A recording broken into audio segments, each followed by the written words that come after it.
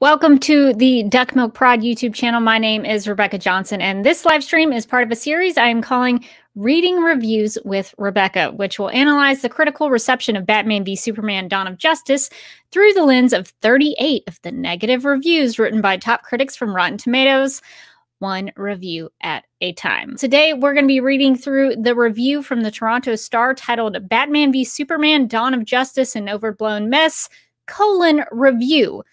Written by Peter Howell. There's a sentence in here where Peter says, quote, "I counted exactly one joke already revealed in the trailer," unquote. Counted exactly one joke. Just one. This is a very familiar talking point to me because in 2016, after BVS was released in theaters, I was actually on a panel talking about DC films and TV shows at Dragon Con, and a very similar argument was made. I considered that that Batman v Superman: Dawn of Justice had a lot of humor in it. One joke in the whole film. I guess I'll have to dissent on this one. Don't you like being called a liar for telling the truth? I love it. It's one of my favorite things. My first question about that, just that real short clip, which was actually recorded by some friends of mine who were just recording the panel so that I could have it later. And they told me later after the panel was over that this guy called me a liar and got up and left for saying BVS had humor in it. So it sounded like when I went through there to try to get the captions in there correctly, it sounded like he said he had seen it 23 times, which, I mean, for a guy who doesn't seem to like the film, watching it 23 times is a strange thing. Also, I saw it. I mentioned earlier, I saw it 15 times in the theater. I knew at that point there was there was humor in it. So it's weird to me that people would come away with the idea that there was only one joke in the film. And I hate to tell Peter, and the guy, I don't know his name, God bless him, he might be a fine, upstanding gentleman, I don't know.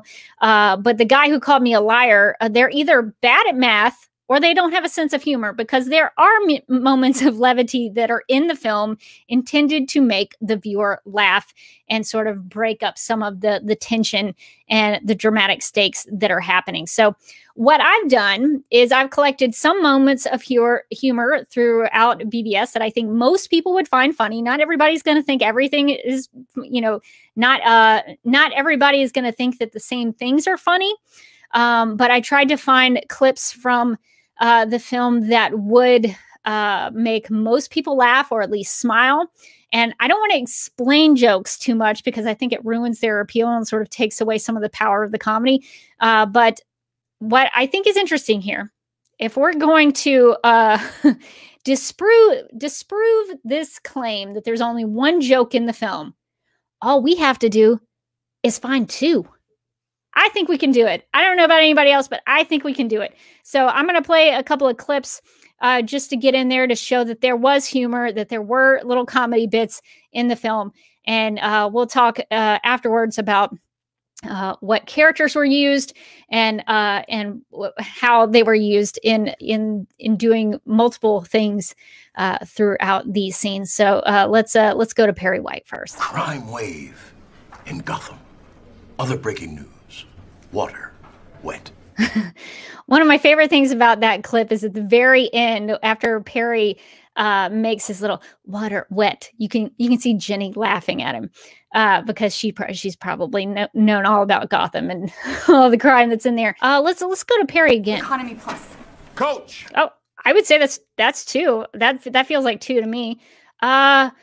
I mean, Perry's a pretty good mind for this. Let's go to another one. Where does he go, Jenny? I don't know. I'm gonna count that as three because it makes me laugh that Jenny's like, I don't know, Perry. I don't know where he's going.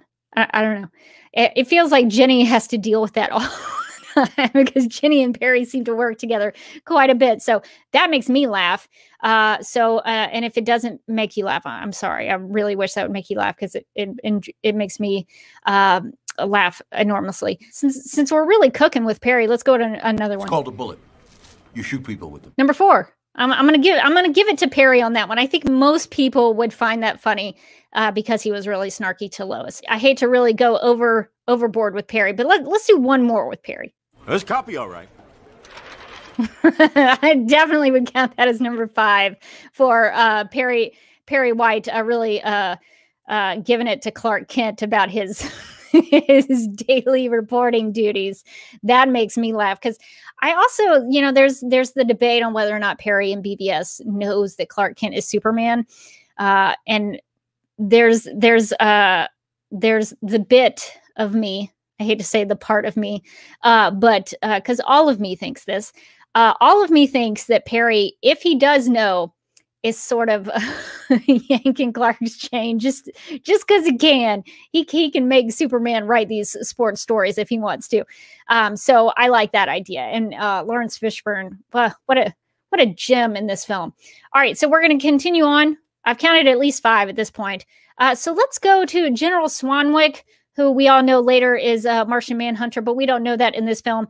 So we'll go to him real quick. You know, with balls like yours, you belong in here. All right, number 6. We are really cooking, y'all.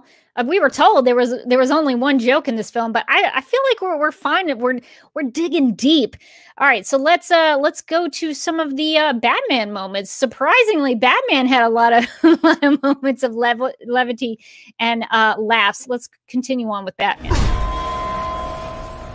Batman's in trouble. He is punched a Superman who has his powers back. Let's continue on with Batman and roll with him for a bit. You find the spear? I've been a little busy. He's been busy, Superman. He's been doing stuff. And in that same scene, let's dig into another one. She with you?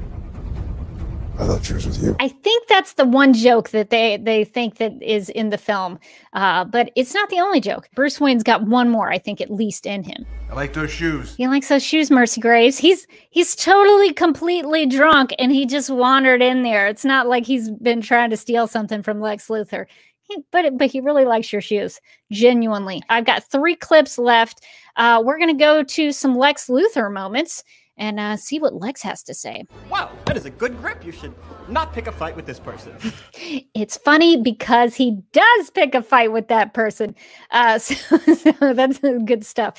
All right, so one more from Lex. This has a little bit of Diana in there. And this one is more, you have to have some knowledge of Wonder Woman's story in order to think this is funny. And for that, he was given a thunderbolt. True! Hey, that seems unfair.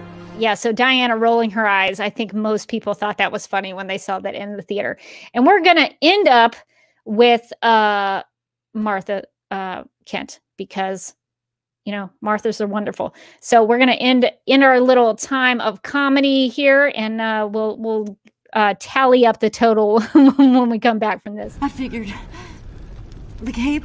All right, so how many did we have in just this little experiment that we did? So 1, 2, 3, 4, 5, 6, 7, 8, 9, 10, 11, 12, 13. So I personally found 13 moments of levity, of humor in the film. And these were not even all of the bits that I would have pointed to say were funny. I know when I saw it in the theater, a lot of times people would laugh after Superman busts through the wall. He he saves Lois by taking the general through the wall. A lot of people laughed at that moment. It sort of makes me chuckle when Lois says, "I'm not a lady, I'm a journalist."